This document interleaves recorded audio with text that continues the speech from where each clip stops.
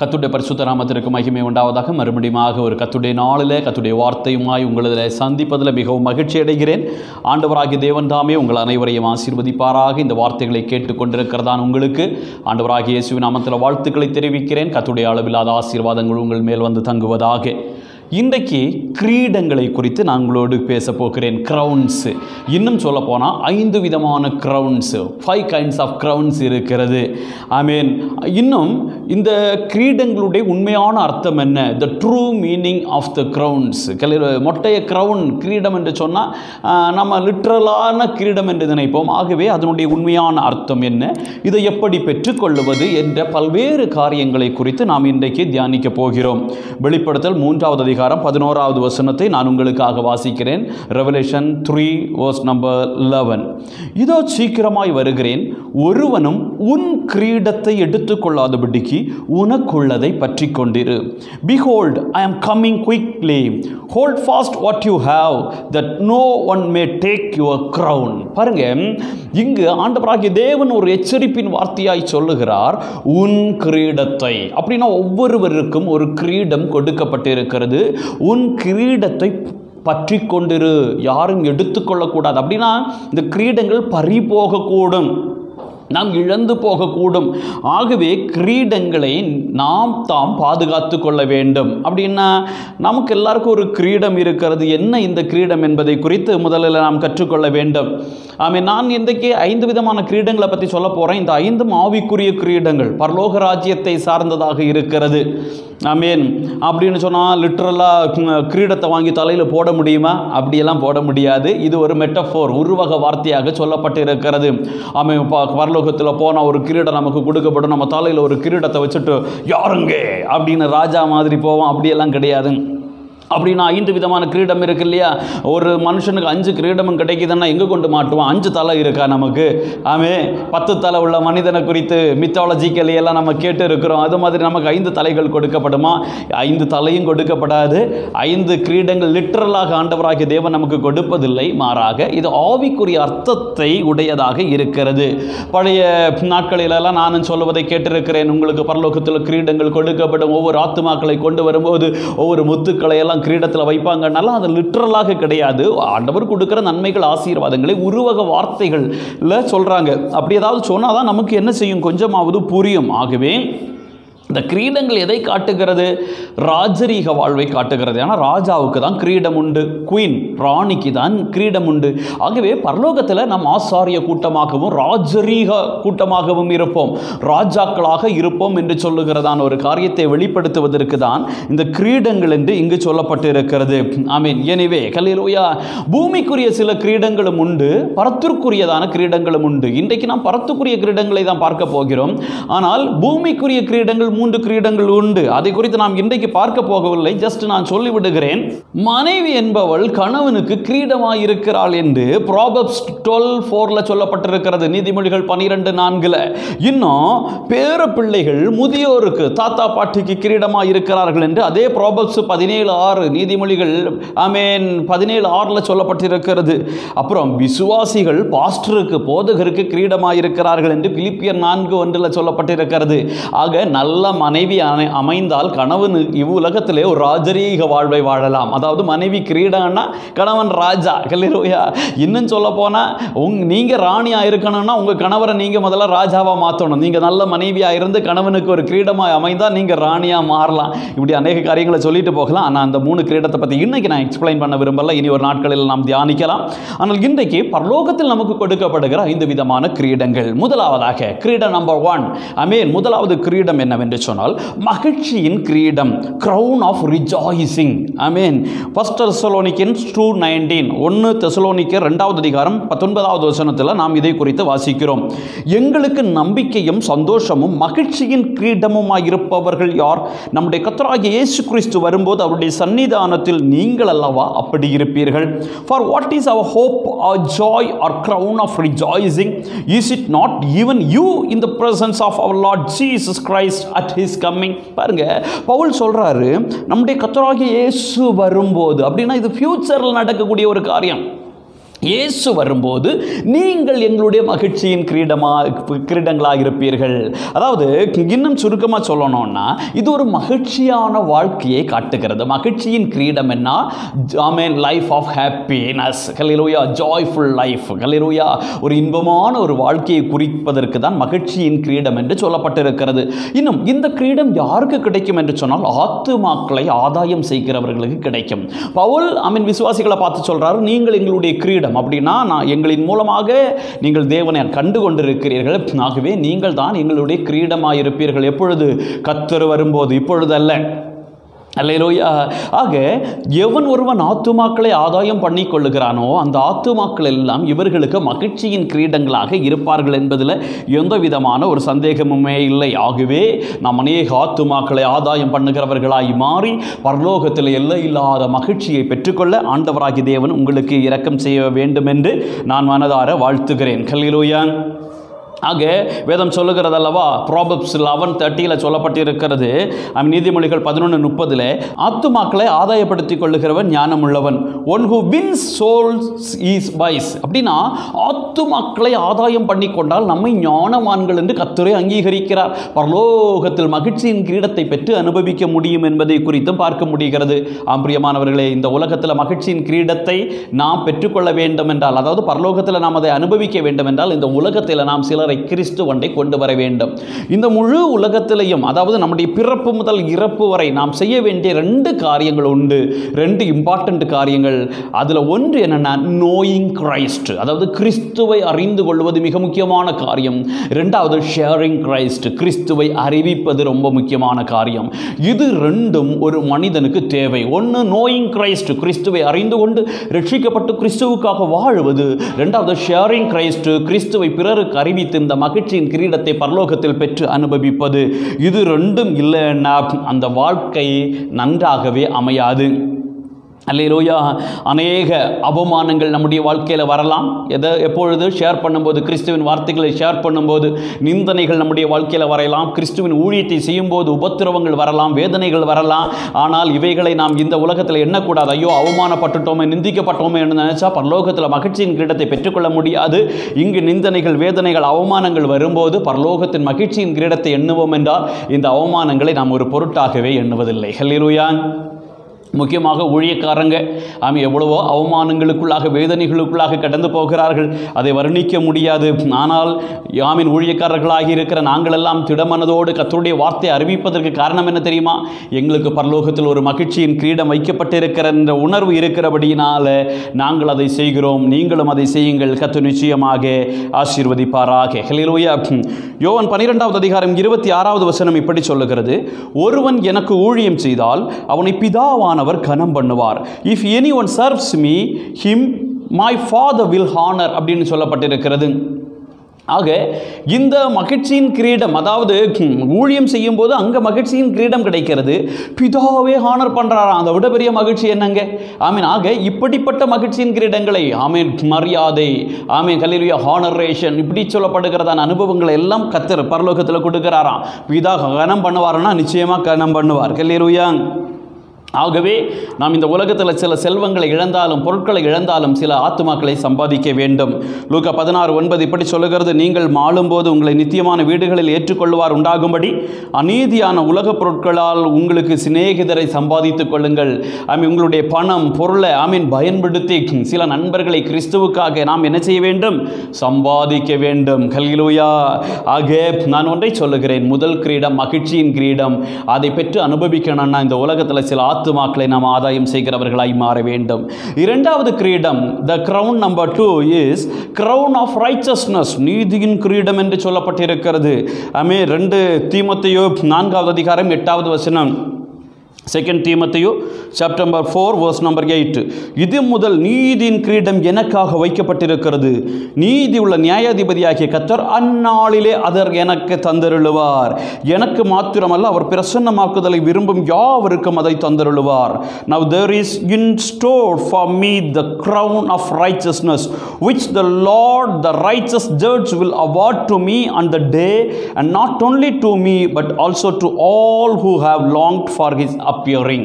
ஆக இங்கு சொல்லப்பட்டிருக்கிறது, அந்நாளிலே அவர் எனக்கு தந்தருள்வார். அந்நாளிலே, கிறிஸ்து வருகிற நாளில். அப்படின்னா இதுவும் எதிர்காலத்தில் நடக்க போகிற ஒன்று.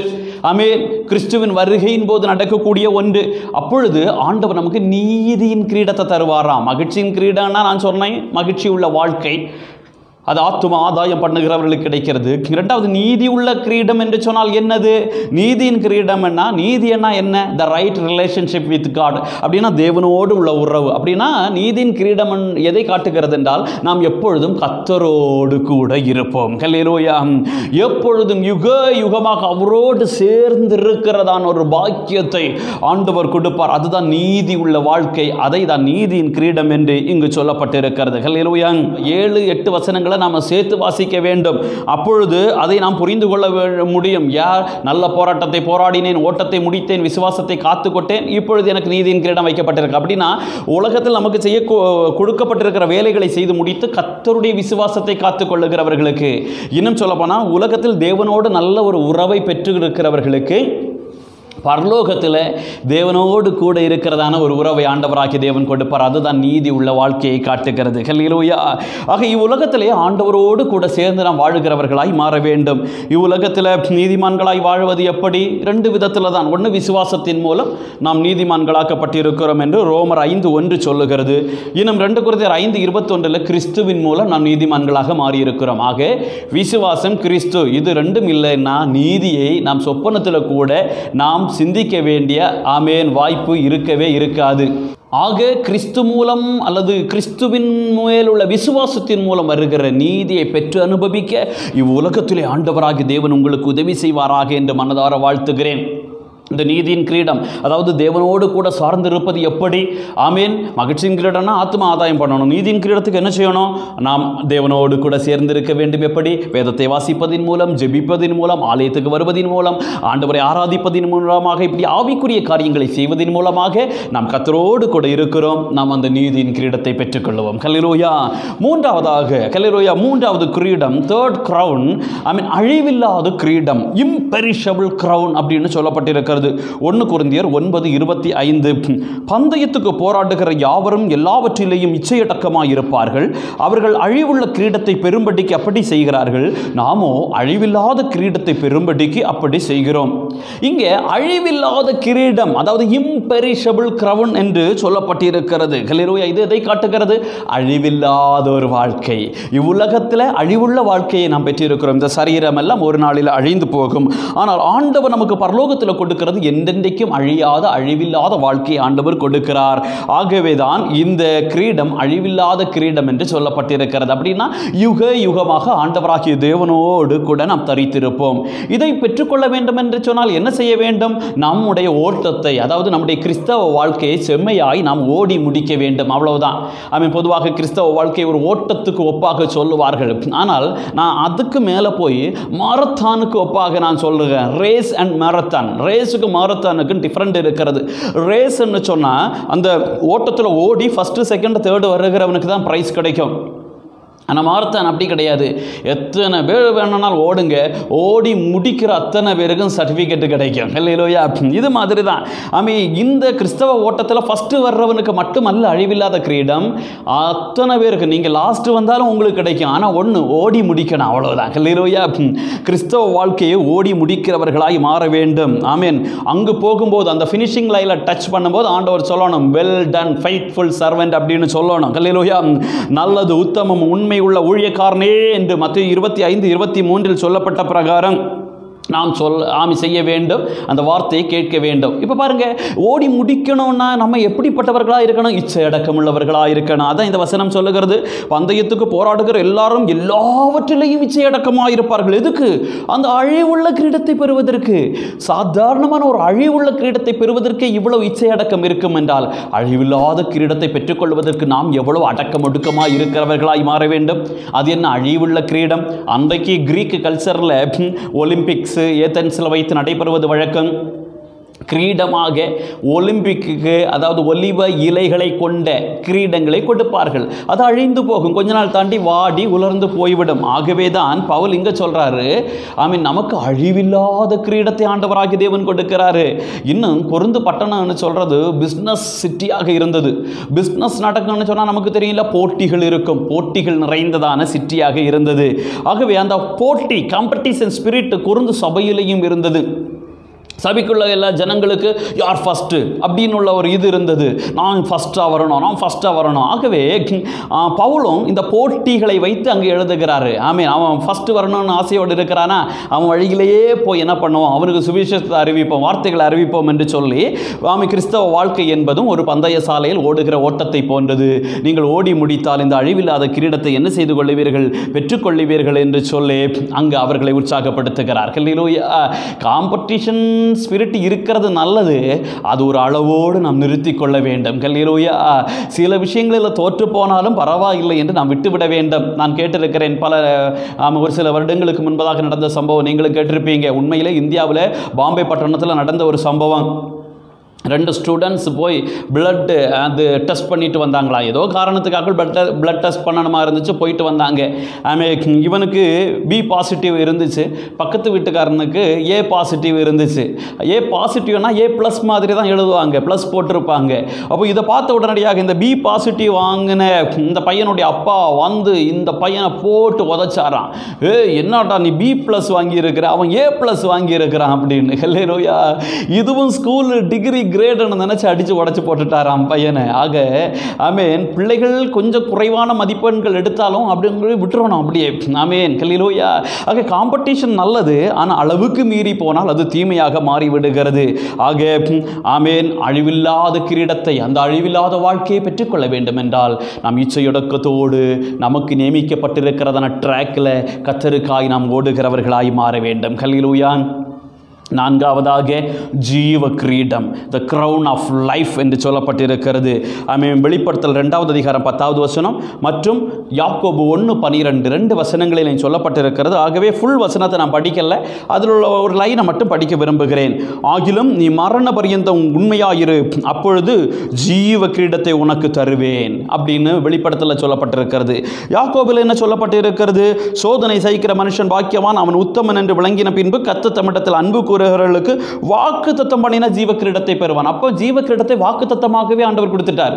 Crown of life is the promises of God, தேவனுடைய வாக்குத்தத்தமாக இருக்கிறது. பிரியமானவர்களே, இந்த அதாவது ஜீவ கிரீடம் என்பது எதை காட்டுகிறது? S, simple, eternal life. நித்திய ஜீவன். நித்தியமாக ஜீவனோடு இருக்கிற ஒரு அனுபவம் தான் ஜீவன் உள்ள ஒரு கிரீடம் என்று சொல்லப்பட்டிருக்கிறது. ஹல்லேலூயா. இது யாருக்கு கிடைக்கிறது? மரண பரியந்தம்.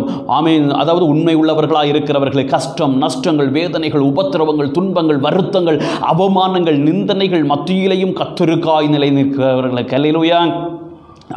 சும்மா ஓடி முடித்தாலே அழிவில்லாத கிரீடத்தை, அழிவில்லாத வாழ்க்கையை கர்த்தர் கொடுப்பாரு. அதிலும் ஸ்பெஷலாக துன்பம் வரும்போது, வேதனை வரும்போது, ப்ரசிக்யூஷன்ஸ் வரும்போது, பிரச்சனைகள் வரும்போது, இழப்புகள் வரும்போது, அதன் மத்தியிலையும் நாம் நிற்கிறோம் பாருங்க. அவமானங்கள், நிந்தனைகளை சகித்து கர்த்தருக்காக நிற்கிறோம் பாருங்க. தேவ சபையில் நிற்கிறோம் பாருங்க. அவர்களுக்கு ஆண்டவராகி தேவன் ஜீவ கிரீடத்தை கொடுக்கிறவராய் இருக்கிறார். ஹல்லேலூயா. எத்தனையோ மிஷனரிகள், எத்தனையோ தேவனுடைய ஊழியக்காரர்கள் துன்பங்கள், ஏன் மரணத்தை கூட ருசி பார்த்திருக்கிறார்கள். அத்தனை பேருக்கும் எட்டர்னல் லைஃப், ஜீவ கிரீடத்தை ஆண்டவராகிய தேவன் கொடுத்து அழகு பார்ப்பார் என்பதில் எந்த விதமான ஒரு சந்தேகமும் இல்லை. இது எதை காட்டுகிறது? கிறிஸ்தவ வாழ்க்கை என்பது ஒரு பஞ்சு மெத்தை அல்ல. ஹல்லேலூயா. கடினமான ஒரு வாழ்க்கை என்பதை காட்டுகிறது. இந்த கடினமான வாழ்க்கையிலையும் இந்த இடுக்கமான வாசலிலையும் கர்த்தருக்கு பிரியமாய் நில்லுங்கள். கர்த்தர் நிச்சயமாய் உங்களை ஆசீர்வதித்து ஜீவ கிரீடத்தினால் நிரப்புவாராக. ஹல்லேலூயா. கடைசியாக ஒரு கிரீடத்தை சொல்லி முடிக்கிறேன். மகிமையின் கிரீடம், த கிரவுன் ஆஃப் க்ளோரி. 1 பேதுரு 5வது அதிகாரம் 4வது வசனம் இப்படி சொல்லுகிறது, அப்படி செய்தால் பிரதான மேய்ப்பர் வெளிப்படும் போது மகிமை உள்ள வாடாத கிரீடத்தை பெறுவீர்கள். And when the chief shepherd appears, you will receive the crown of glory that will never fade away. அப்படின்னா பாருங்க, மகிமையின் கிரீடம். இது மகிமையுள்ள ஒரு வாழ்க்கையை காட்டுகிறது, மகிமையான ஒரு வாழ்க்கையை காட்டுகிறது. ஹல்லேலூயா. இந்த உலகத்தில் உள்ள மகிமையை, பெயர், புகழ், ஆமே எல்லாவற்றையும் வெறுத்து கிறிஸ்துவுக்காக நிற்கிறவர்களுக்கு அங்கு அவர் மகிமை, கனம், மரியாதையை ஆண்டவர் கொடுப்பார். ஹல்லேலூயா. இன்னும் ஸ்பெஷலா இது யாருக்கு கொடுக்கப்படுகிறது தெரியுமா? மேய்ப்பர்களுக்கு, சபை போதகர்களுக்கு. ஆமேன், ஆமேன். அந்த அதே 1 பேதுரு 5வது அதிகாரம் 2 முதல் 4 வரை சேர்த்து நாம் படிக்கும்போது, மந்தையை கண்காணிப்பு செய்கிறவர்களுக்கு என்று சொல்லப்பட்டிருக்கிறது. எப்படி மந்தையை மேய்க்க வேண்டும்? கட்டாயமாய் அல்ல, மனப்பூர்வமாய் மேய்க்க வேண்டும். ஆமே, அன்பினால ஆமே ஒவ்வொரு விசுவாசிகளையும் என்ன செய்ய வேண்டும்? போய் விசிட் பண்ணி சந்தித்து அவர்களை மேய்த்து ஆமே அவர்களுக்கு ஆலோசனைகளை சொல்லி ஆவிக்குரிய ஆகாரத்தை அவர்களுக்கு கொடுத்து உற்சாக மனதோடு அவர்களை மேய்க்கும் போது ஆண்டவராகிய தேவன் இந்த கிரீடத்தை ஆண்டவராகிய தேவன் ஒவ்வொரு ஊழியக்காரர்களுக்கும் கொடுக்கிறார். ஹல்லேலூயா. ஆக நீங்கள் உங்கள் ஊழியருக்கு என்ன செய்ய வேண்டும்? அடங்கி இருக்க வேண்டும் என்று அடுத்த வசனங்களிலெல்லாம் நான் வாசிக்கிறோம். எப்படி ஆயினும் ஆமென், நல்ல மேய்ப்பனாக, அதாவது மந்தையை மேய்க்கிறதான மேய்ப்பனுடைய சத்தத்துக்கு கீழ்ப்படிந்து நீங்கள் நடக்கும்போது ஆண்டவர் உங்களுக்கும் அப்படிப்பட்ட பிரதிபலனை நிச்சயமாக கொடுப்பார். ஹல்லேலூயா. இந்த உலகத்தில் வருகிற பெயர், புகழ், பெருமை, கனங்களை எல்லாம் வெறுத்து கிறிஸ்துவுக்காக தியாகம் சகிக்கிறவர்கள் தான் மேய்ப்பர்கள், ஊழியக்காரர்கள். அவமானங்கள், நிந்தனைகள், ஆமே ஒரு ஆடு சொன்ன பேச்சை கேட்குங்க, இன்னொரு ஆடு இன்னொரு பேச்சை கேட்கவே கேட்காது. இன்னொரு வாட்டி ஒரு ஆடு இந்த பக்கம் வாடினா அந்த பக்கம் ஓடும். ஆமே, விசுவாசிகளை ஒருமுகப்படுத்தி அவர்களை மேய்ப்பது என்பது ரொம்ப கடினமான காரியம். ஹல்லேலூயா. ஆமே, எல்லாருடையதான காரியங்களை மேய்த்து அவர்களுக்கு ஆறுதல் சொல்லி அவர்களை கிறிஸ்துவுக்குள்ளாக திடப்படுத்துவது என்பது சாதாரணமான ஒரு காரியம் அல்ல. ஆகவே ஆண்டவர் அவர்களுக்கு ஒரு மகிமையான அனுபவத்தை ஆண்டவராகிய தேவன் கொடுக்கிறார். ஹல்லேலூயா. எத்தனையோ பெரிய பெரிய வாய்ப்புகள் வந்திருக்கும் ஒவ்வொரு ஊழியக்காரர்களுக்கும். எவ்வளோ பெரிய பெரிய கம்பெனியில் வேலை பண்ணக்கூடிய வாய்ப்புகள் வந்திருக்கும். லட்சங்கள் சம்பாதிக்கக்கூடிய வாய்ப்புகளை உதறி தள்ளிவிட்டு இந்த ஆடுகளுக்கு பின்பதாக, விசுவாசிகளுக்கு பின்பதாக போய் அவர்களை மேய்க்கிறார்கள். பாருங்க, அந்த தியாகமான காரியத்திற்கு ஆண்டவர் மகிமையான கிரீடத்தை அவர்களுக்கு கொடுத்து ஆண்டவராகிய தேவன் அழகு பார்க்கிறார். ஹல்லேலூயா.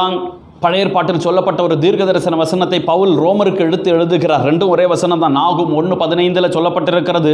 அதே தான் ரோமர் 10:15 சொல்லப்பட்டிருக்கிறது. நற்காரியங்களை சுவிசேஷமாய் அறிவிக்கிறவர்களுடைய பாதங்கள் எவ்வளவு அழகானவைகள். ஹல்லேலூயா. அப்படின்னா ஊழியர்களை ஆண்டவராகிய தேவன் எவ்வளவு அதிகமாக தாங்குகிறார் பாருங்க. ஹல்லேலூயா. அவர்களுக்கு வருகிற நிந்தனைகள், அவமானங்கள் அநேகம். அவமானப்படாத எந்த ஊழியக்காரனும் கிடையாது, நிந்தனைகளை அனுபவிக்காத எந்த ஊழியக்காரனும் கிடையாது. ஆகவே ஆண்டவர் அவர்களை மகிமையினால் நிரப்புகிறார். ஹல்லேலூயா.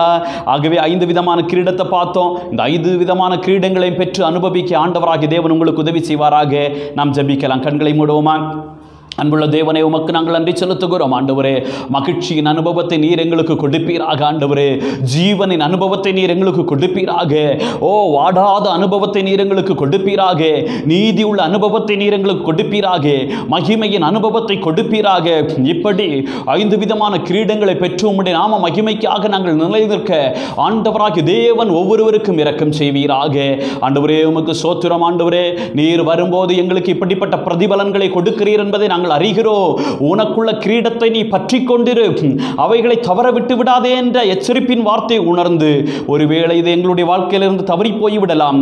ஆகவே முடிந்த அளவு நாங்கள் இதை விட்டுவிட மாட்டோம் என்று அன்பிலும் பரிசுத்தத்திலும் நீதியிலும் இரக்கத்திலேயும் கர்த்தருக்கு பிரியமாய் நிலை நின்று கர்த்தருடைய கிரீடங்களை பெற்று அனுபவிக்க ஆண்டவராகிய தேவனீர் எங்களுக்கு இரக்கம் செய்வீராக. இதை கேட்டுக்கொண்டிருக்கிற ஒவ்வொருவரையும் பரலோக ராஜ்யத்திற்காக என் தேவன் அவர்களை தயார்படுத்துவீராக, ப்ரிப்பேர் பண்ணுவீராக. உம்முடைய நாமத்தில் உம்முடைய பிள்ளைகளை வாழ்த்துகிறேன், ஆசீர்வதிக்கிறேன். ஆண்டவர் ரட்சகருமாய் இருக்கிற இயேசுவின் நாமத்தில் பிதாவே, ஆமேன், ஆமேன். God bless you.